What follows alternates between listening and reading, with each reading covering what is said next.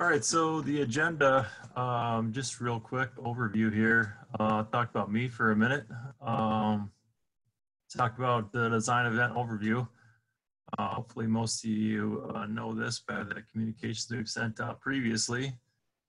Then we'll spend a lot of time on the engineering product development cycle and scoring and how they tie together. A little bit of time on subsystems in some areas that need additional focus.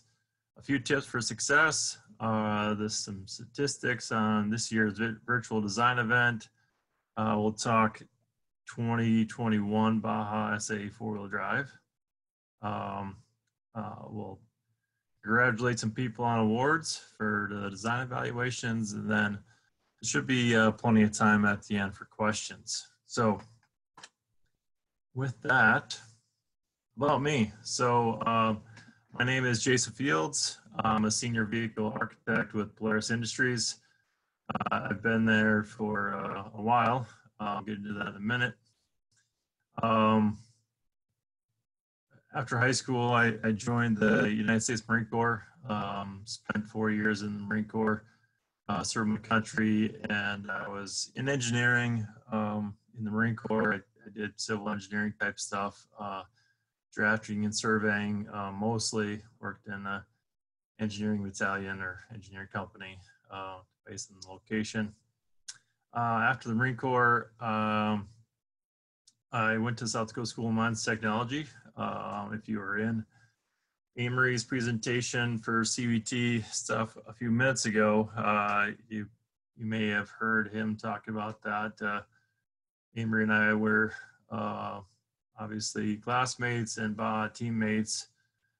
He was the team captain for our team the year after I was. So he was my sidekick for a long time, and now we work together, are good friends. So if you weren't able to listen to Amory's presentation on CVT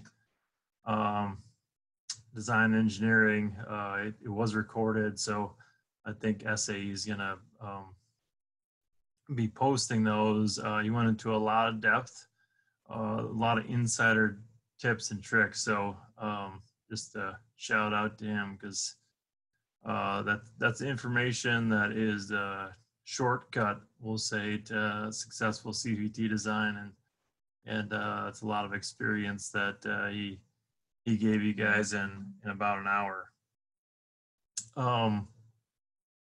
I spent my entire time at school working on Baja from pretty much the time I set foot on campus.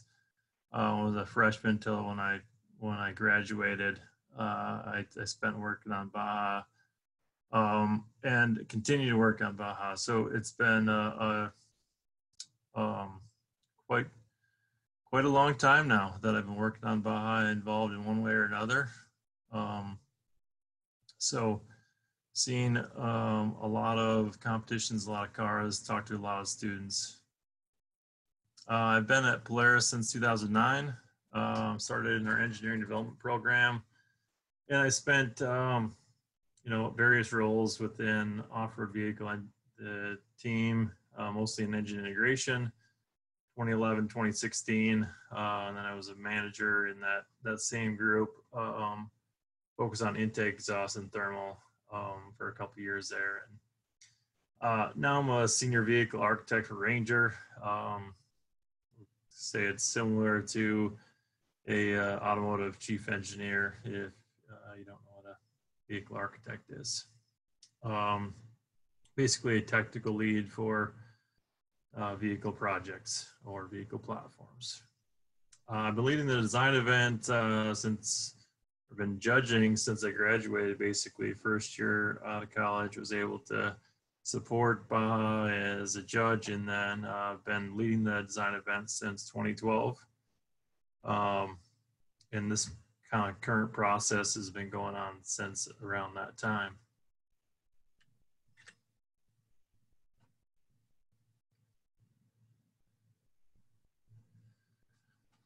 All right, so this is a slide that hopefully everyone knows a thing or two about already. And just a quick side note, if you have questions, please type in the chat window and I'll try to address them as they come or at the end if yeah, they're not in the content. So the timing, as you're probably aware of, it's 20 minutes for the design evaluation. And it's essentially a couple minutes for vehicle overview and introduction. So that time is really to tell the judges who you are, what, tell them about your, the people on the team, introduce the students and the judges, and work out, my name is Jason Fields. I'm gonna be the bay leader. Your name is, John Doe or whatever. You're gonna be talking about driveline, and just making sure that we know what your team is about, vehicle goals. We'll get into that more in detail later.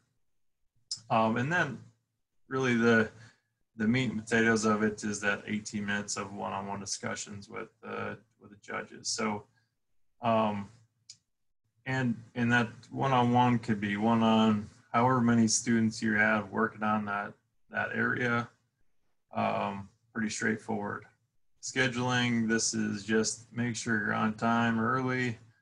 And if you have a conflict, this goes for kind of next year, just an FYI, we do is we try hard to accommodate scheduling conflicts with tech or whatever, car issues, etc. So if you have a conflict, let us know as soon as you can, and we'll try to reschedule and get you in. We want to make sure that you guys are getting the experience.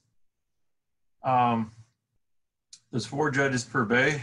The bay leader is judging overall package / system integration. We'll get into the details about that. There'll be a chassis and ergo judge, a drivetrain judge, and a suspension, steering, and brake judge. Pretty straightforward. Hopefully you all knew that. The evaluation method, I'm not going to read through this, but this is basically what's stated in the rules and on score sheets and all over the place to make sure that you guys know, how you're being judged. It's probably not as clear in those words as I'm going to make it throughout this presentation. So hopefully you understand this a bit better after.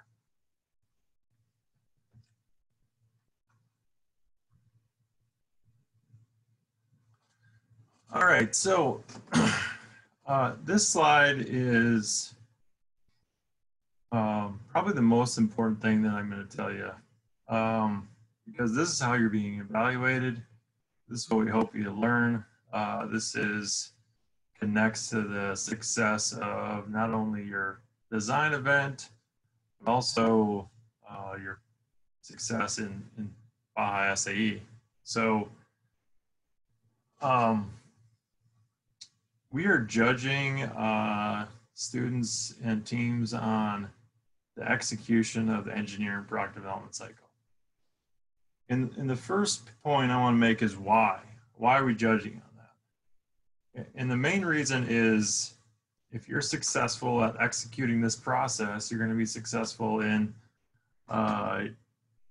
engineering your Baja SAE car. And this is what is used, or some form of this is what's used in pretty much all product development out in the real world. So we're not really critiquing you on kind of the details of the things that you picked or about what you did right or wrong.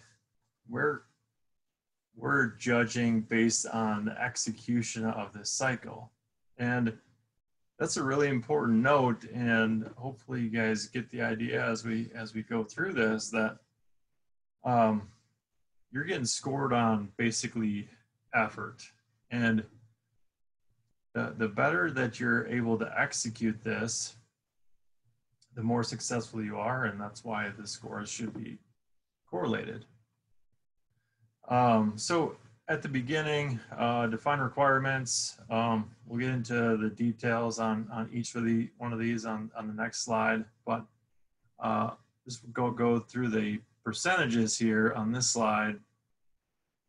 Define requirements, 5% of the points, and that 5% in the percentages broken up here are really just based on time and effort. It's not based on importance, because if it was based on importance, then define requirements would be most of the points. If you don't have good requirements, you don't have a goal, then you're kind of just doing stuff. So that first top level, we've called it specs in the past. Amory touched on this as well. What we want to make sure that we're clarifying going forward is these are quantitative goals or engineering requirements, and it's not a resultant. This is what you want to do with the vehicle. I'll get into the details on the next slide here.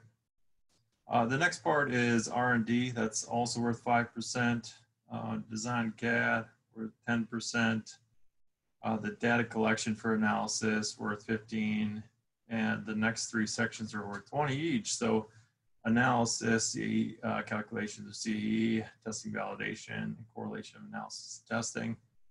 And then other, which is primarily manufacturability and serviceability, is another 5%. And each one of the subsystems is broken down in the same way. So what that means is it doesn't matter if you're designing the suspension system or the drivetrain, four-wheel drive, or the overall vehicle, we're judging in the same way, and the percentage breakdown is the same. So each one of those score sheets that you've seen posted has it broken down in the same way.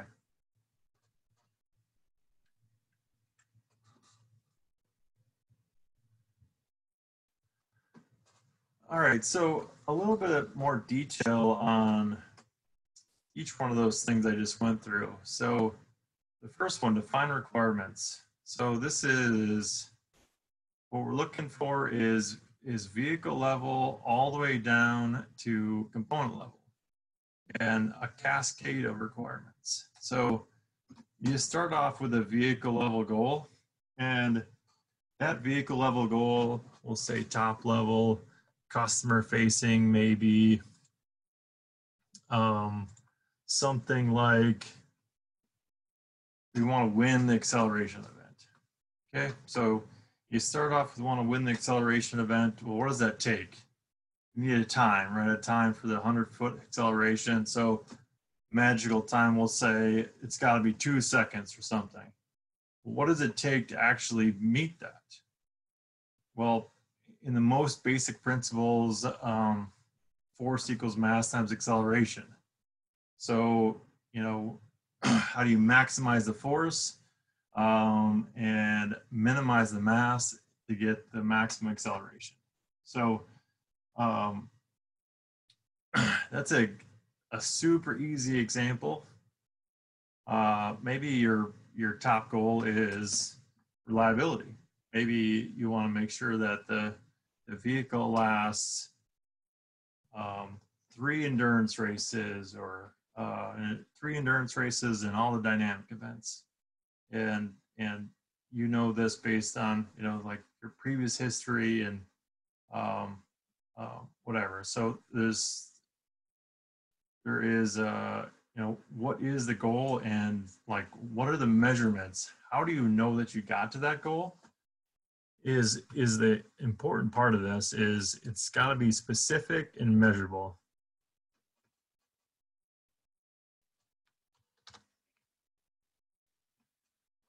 So the next piece, R&D. So the R&D part is about why did you choose the design option selected? It's also could be, you know, learning more about that design option, as Amory mentioned in the CVT presentation. So some examples of R&D is You know, maybe it's a four-wheel drive system, right? That there's a lot of R&D that's being done on four-wheel drive in Baja because a bunch of teams are doing it or trying to do it for this year and for next year, and then um, be required the following year. So uh, there's lots of options out there on four-wheel drive. So this piece is, what are the pros and cons of each one of those options? How to affect the other systems and how to integrate to the vehicle. This could be decision matrices, some sort of trade-off analysis, development testing. It could be just, you know, any sort of research you did, learning about the components or subsystems you selected. The next one, Design CAD, is really straightforward. That doesn't mean it's little work, but it's straightforward on how to get points out of this one. We're looking for detailed CAD models. And the reason we're looking for detailed CAD models is because that's what's expected in real engineering. There's nothing that we do at Polaris that doesn't have a CAD model. You know, full vehicles with full CAD models, including all the hardware,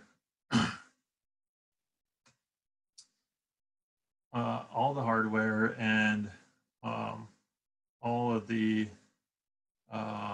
routings. Just one quick stop. Is everybody seeing my screen? I just got a chat that okay. Thank you. All right, so this one, Design CAD, should be a check the box. So this is all about doing the work to get this done. So from a vehicle level, like I said, it's all components, including hardware and routings and you know, everything that it takes to build your car. Because again, that's what's expected in real life engineering. And we want clean models, including rounds and chamfers and draft, and you know what those components are really going to look like when you manufacture them. Not simplified models with excuse me, without the details.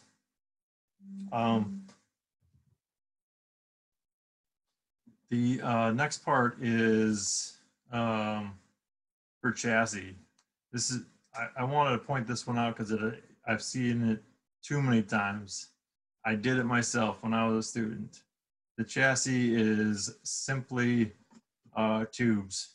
There's no brackets, there's no tabs, there's no, you know, integration of all the parts. It's really just like the required members are there, and that's it. That's not enough, right? That's from memory as a student, you know, those are the areas that we had issues from a manufacturing perspective, and in areas that really didn't meet the expectations that we had going in. So make sure it's all designed in CAD. Data collection for analysis. This is an area that can be really challenging for students. But as you know, or hopefully know, any analysis is only good as the parameters inputted. So that means garbage in, garbage out, as some people would say it. So if you're just picking a input value out of thin air, say 3G or something like that, is, you know, some things that I've heard from a number of students. Well, what does that mean? Where does that number come from?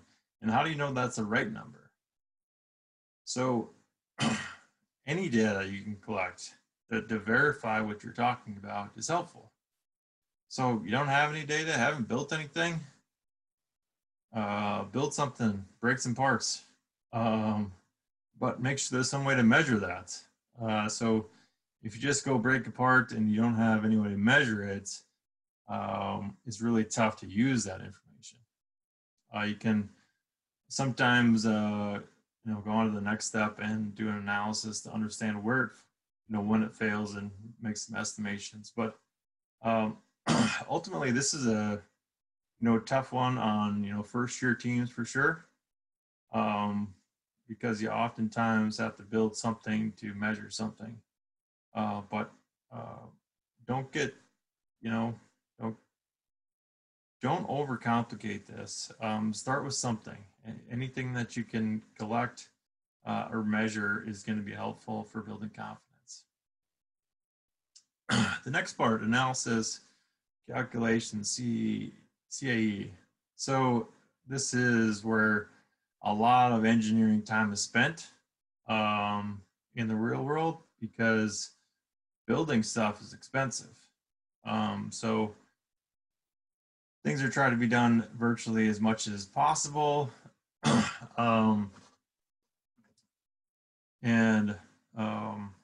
Anything that you can predict using an analytical tool is going to be helpful for that. So this could be kinematics or strength, stress, fatigue, airflow, heat transfer, any number of things.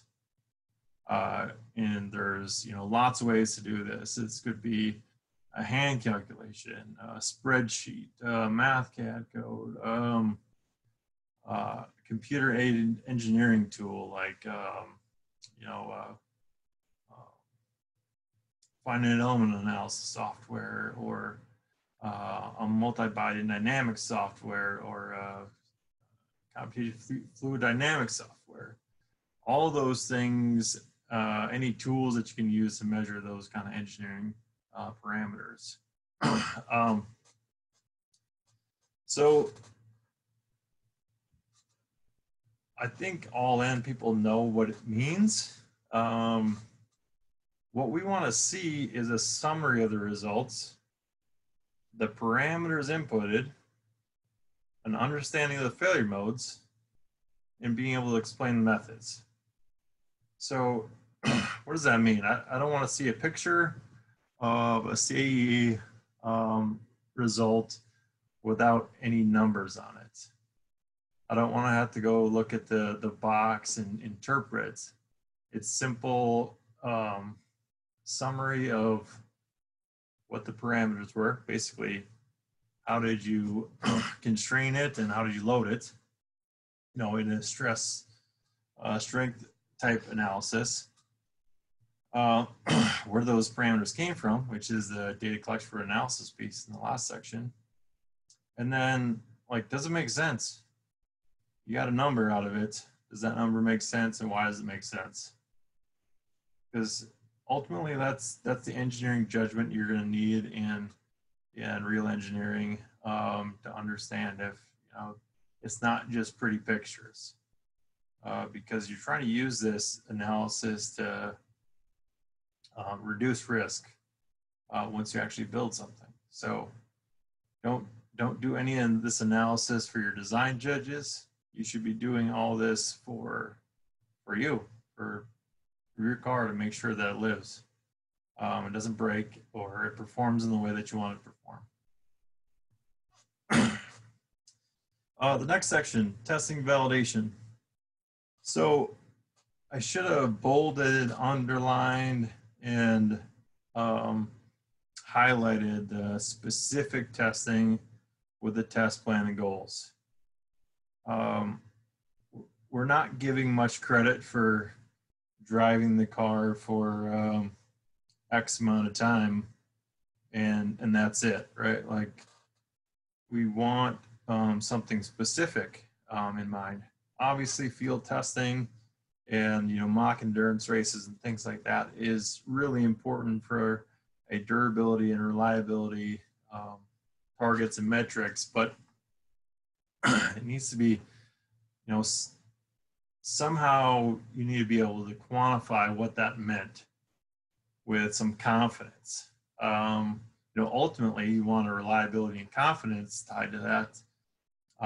it's a difficult thing in one-off vehicle, but it can be done. So lab testing is a great thing that you should be working on, because again, as I mentioned, building stuff is expensive and time consuming. So if you can do a lab test on a component or a subsystem, that's even better, because you don't have to build a whole vehicle and break it. You can just break apart. And then the last section of that cycle, and I'll scroll back in a second, is the correlation of analysis and testing. So you did your analysis, you did testing.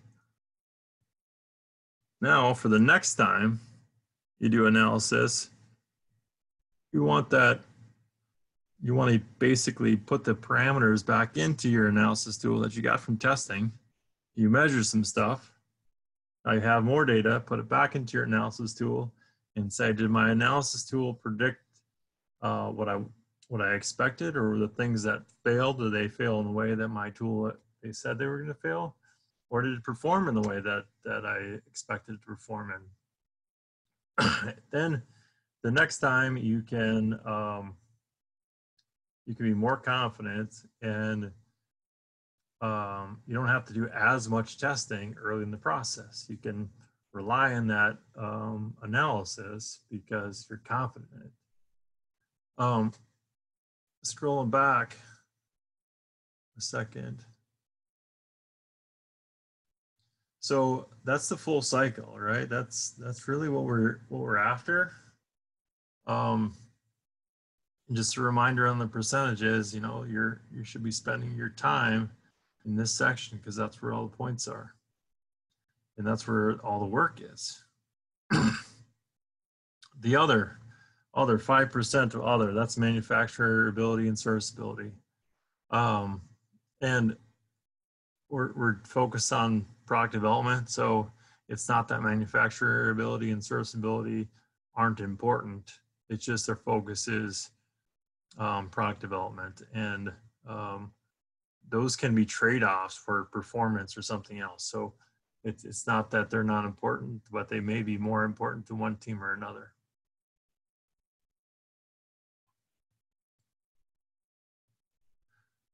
All right, some of these subsystems are pretty straightforward, and some of them are not as much. So I'll spend more time on the ones that aren't as straightforward as some of the others. So the first one, vehicle level engineering. So overall package and system integration. In my time judging students, this is really the area that students struggle the most for a number of reasons. One, it's hard. Vehicle level engineering isn't easy. It's the most complex level. You're including the whole vehicle, and it's the only it can be the resultant of all the other subsystems. So these are vehicle level requirements, or an R&D, etc. The same process as we went through in the last slide, just at a vehicle level instead of a subsystem level. System integration. So what is system integration? And it's really how the systems interact, and how do the subsystems play a part in the overall vehicle goals. So this is an area where we can really tell the teams that had a team that's well coordinated with vehicle level goals that are cascaded down to subsystem and component, and the ones where we just had engineers working on their subsystems on their own. So the ones that start with vehicle level goals and cascade them into subsystem goals. Well-oiled machine, right? Each subsystem is interconnected and contributes to the success of the vehicle. You know, other teams where, you know, they had maybe a suspension engineer and a drivetrain engineer that didn't talk at all. And each one of them optimized their system, but neither of them talked to each other. You could end up with a suspension that doesn't actually articulate because the system has, you know, the axles bind up when the suspension is cycled. I'm sure a few people on the phone know exactly what I'm talking about. The next section, chassis and ergonomics. Chassis is pretty straightforward. I think everybody gets what it is, what it includes. This is obviously the safety portion and the part, the roll cages keeps you safe, but it's really everything, you know, mounted to it, right? Everything on the vehicle essentially is mounted to this. The ergonomics portion, this is one where teams have struggled a fair amount in the past because this is engineering ergonomics. This is not how well you fit in the car or how well the judges fit in the car. And that is the constant reminder for judges as well, to make sure that we're judging you guys on the same product development cycle as all the other systems. The data collection is different. The analysis is different. You know, data collection might be surveys. The analysis might be ergonomic software like Ramsys or something like that. There's a lot of engineering that goes into, you know, ergonomics in vehicle design. Drivetrain. So Amory gave a extremely detailed presentation on CVT, and I mentioned that earlier. I'm not going to talk about it much here, but drivetrain is really separated into kind of the CVT and everything else. The rest of the parts outside of CVT is really focused on durability, reliability, and efficiency, and obviously integration. So I'm not going to talk about any details on any of these subsystems on, you know, what to do or what not to do.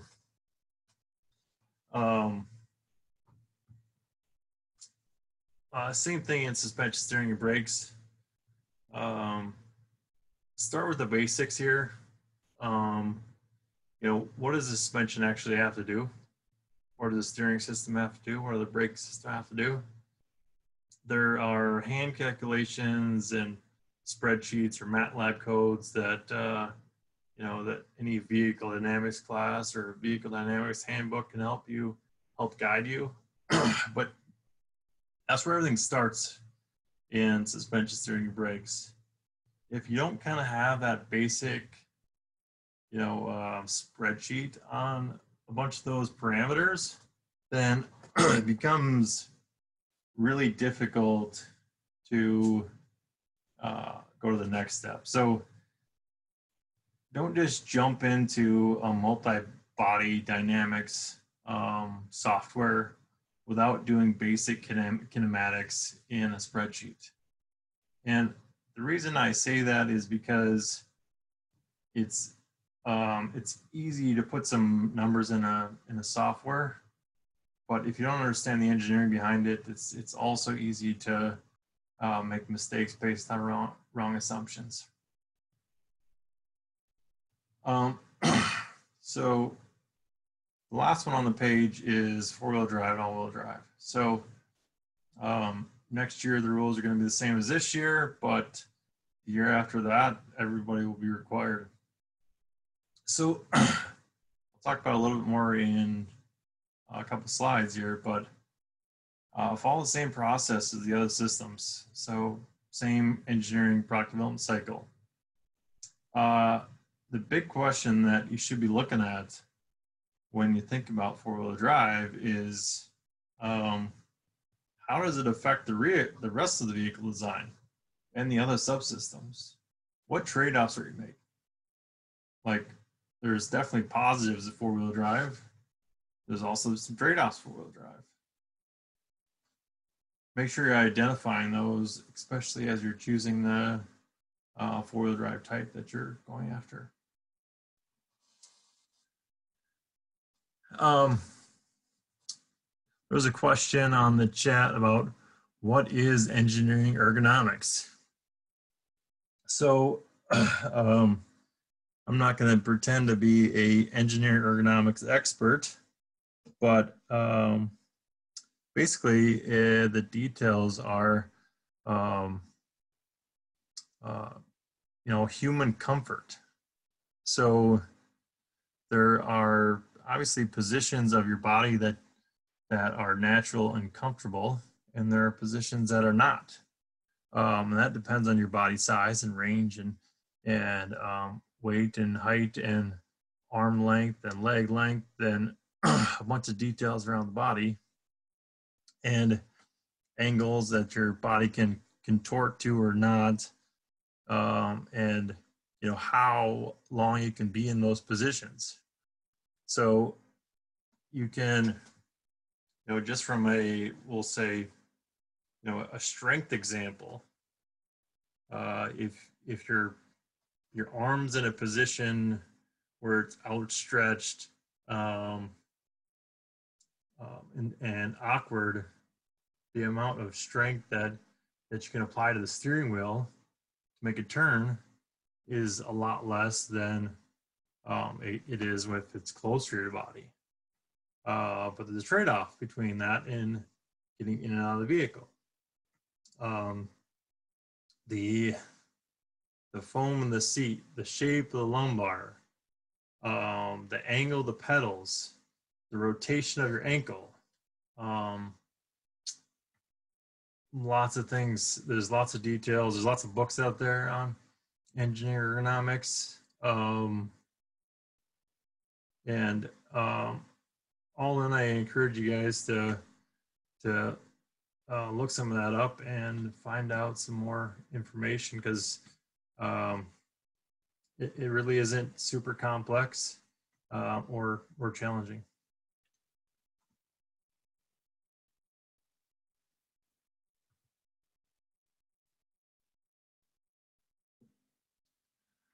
All right, I'll come back to some of these questions. Type in the chat.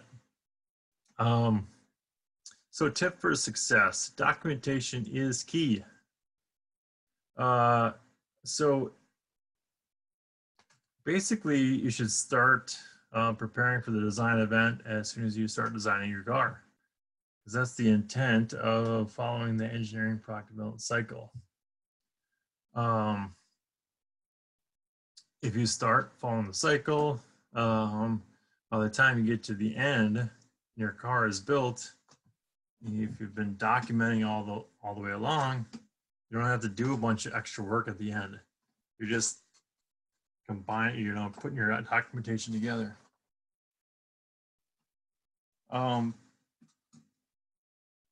Laptops, tablets, binders, posters, all those are okay to bring to the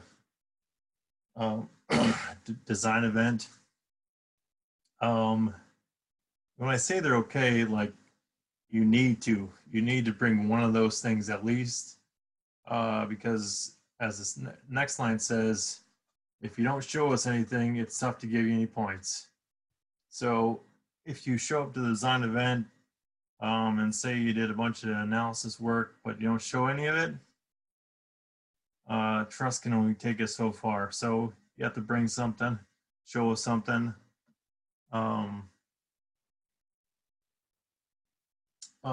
Start with the basics. Don't jump all the way to super complicated analysis without understanding the basic, fundamental engineering principles. The more you understand the basics, the better you can critique your analysis and ensure that the parameters make sense.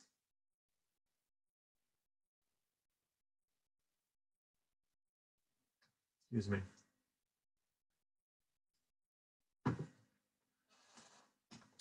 Prepare, practice, and manage your time. So we gave you 20 minutes to describe a whole year's worth of work.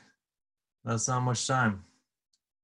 So have a plan, outline it, and make sure that you're able to cover all the aspects of the product development cycle for each subsystem. So an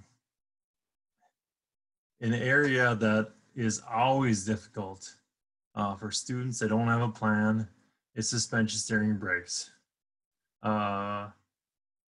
You spend about, this is fairly typical, you spend about 50% of the time on suspension, 49% of the time on steering, and about 30 seconds on brakes.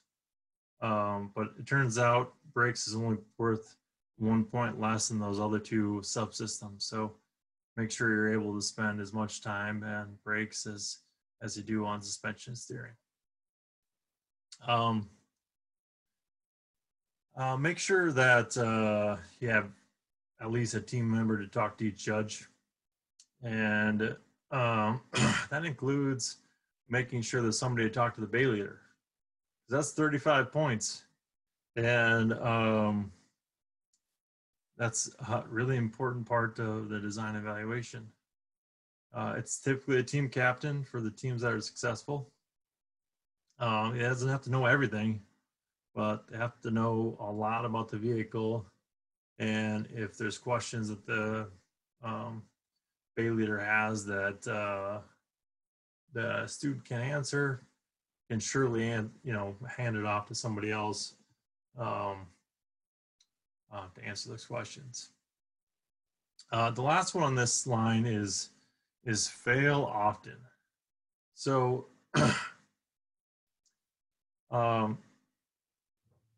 this is maybe counterintuitive, but you typically learn a lot more from failures than successes. And this is especially true in product development. A lot of times you don't know where the limit is until you break it. Especially in a race car like this Baja car. Brakes and parts. You can learn from it, push the envelope, understand where the weak points are, and redesign. Now, you don't want that failure to occur on the endurance race or some dynamic event. You want to do that in your development. So it's probably fail often, fail early, so you're not failing at the end.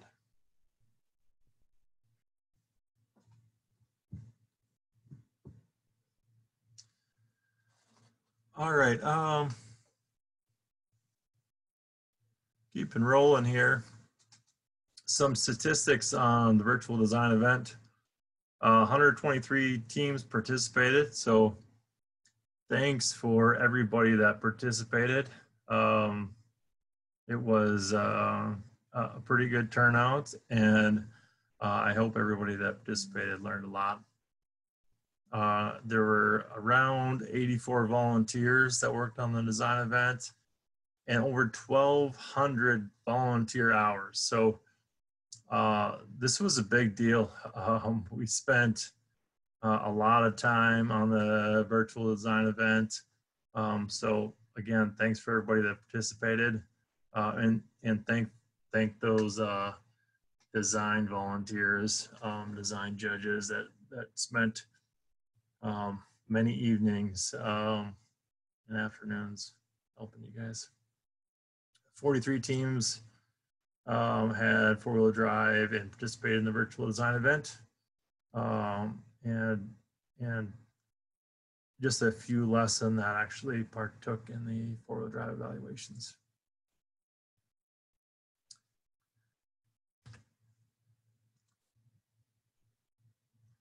A couple things on four-wheel drive. So as noted on Baja SAE.net when this whole virtual thing came out, is the rules and bonus points will be essentially the same as they were in 2020.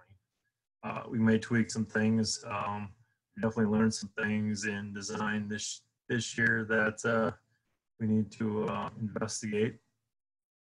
The bonus points are listed there. 70 points for the design event and the functional check, and then 20 points for each dynamic event that you enter.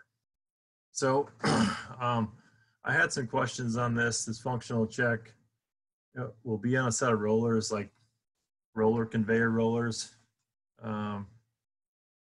And that means like it's not just up in the air on jack stands and spinning the tires in the air.